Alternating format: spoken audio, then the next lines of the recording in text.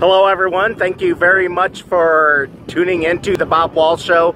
Today I am in Kansas City, Missouri for the American Royal, and I am interviewing Bill Arnold, the founder of Blues Hog barbecue sauce. Bill has sold his company, but most of you are familiar with his products. It's all over stores throughout the country and very well known in the barbecue community. Bill has been diagnosed with brain cancer, but he took the time to speak with me today, and it was a true pleasure and honor to interview him, and I'm looking forward to sharing this interview with you also. Enjoy the interview, and again, thank you very much for watching, as usual.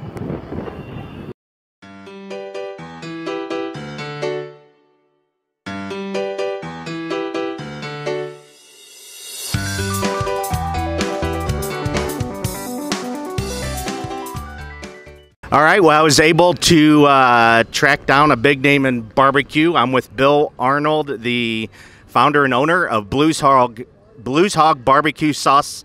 And most people in barbecue, or anyone into barbecue, is very familiar with the products. I grew up with these products. My dad is a huge advocate and fan of Blues Hog barbecue sauce. So, Bill, thank you so much for giving me a few minutes. It's my pleasure. I'm glad to share anything I've got as far as knowledge or anything on barbecue with anybody, anytime. What? It's my life, yes. That's awesome. How did you get into, how did it evolve to where you just started selling barbecue sauce for a living?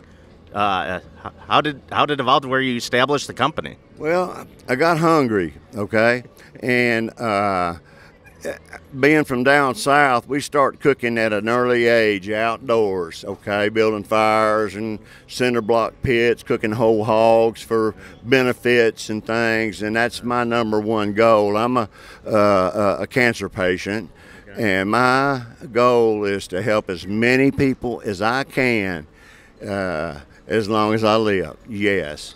And we have an annual contest in Tennessee. Okay. It's the Blues Hog Barbecue State Championship, governor sanctioned.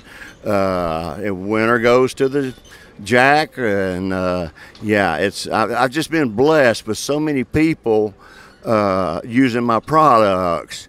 I'm not trying to brag, but yes, we've won more national and international barbecue sauce awards than anybody in the world. Yes.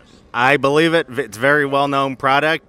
Fortunately, someone stopped by the trailer that I was, a friend of mine trailer that I was hanging out at. She was appreciating the photographs on it and taking a picture. Then I got to talking to her. She said the owner of she's with the owner of Blues Hog barbecue sauce, and my eyes lit up. I said, I got to talk to him. Yeah. So, well, when Diane Sawyer's eating it right out of the jar with a spoon when we were on Good Morning America, you're blessed, okay? Yeah. And I've had a lot of help getting there. Paul Kirk, all my barbecue friends around the world. And we are in, I don't know how many countries now. I got a picture yesterday of a nice display in Italy of Blues Hog products. And I've just been blessed. And I thank God for all that he's done for me and opportunity to talk to you and the people that we share this with, yes. That's great. That's great.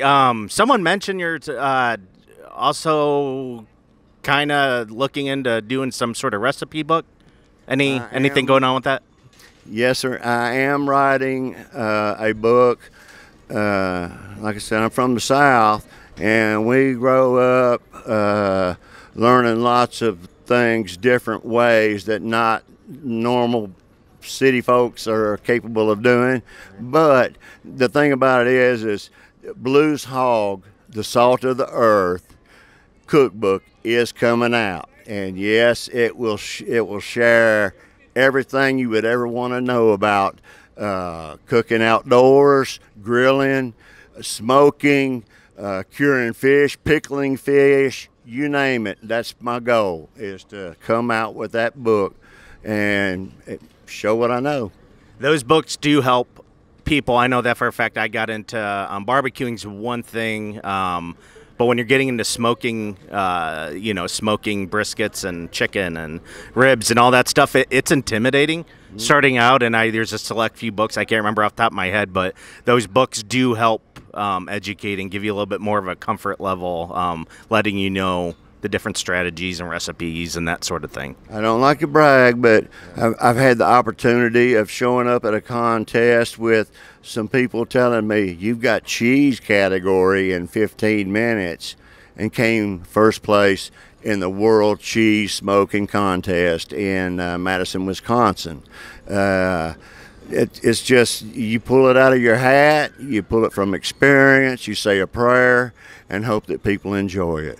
Well, that's awesome, and there's definitely an art to cooking, barbecuing, smoking meats.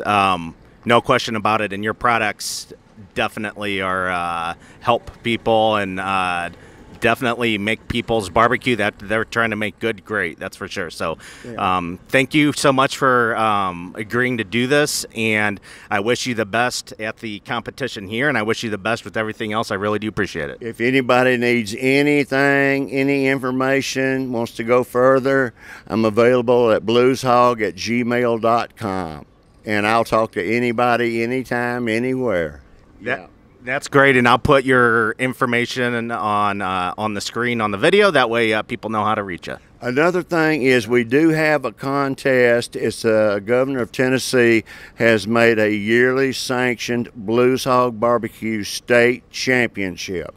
Okay. And we had a great turnout last year, donated a lot of money to St. Jude's, to cancer patients, cancersuckchicago.com, one of Scotty Johnson's foundations, and just I'm glad to help anybody with my cooking talents as possible. Yeah. All right. Well, thank you, sir. It's been great, and I really do appreciate it. My pleasure. Take it easy. Yeah, yep. God bless you. All right. Well, that was my interview with Bill, and that concludes the American Royal BBQ Competition episode of the Bob Wahl Show. Thank you very much for taking the time to watch this video, and goodbye for now. I will see you guys next week.